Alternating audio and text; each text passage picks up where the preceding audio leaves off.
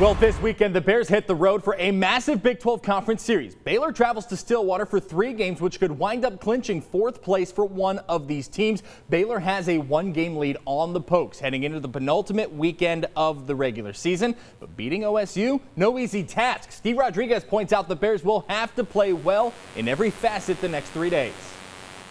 We just have to control our environment, making sure that we execute offensively and make sure the pitchers do their job, keeping the ball down. We know they're a big home run hitting team, so we have to minimize as many of those opportunities as possible.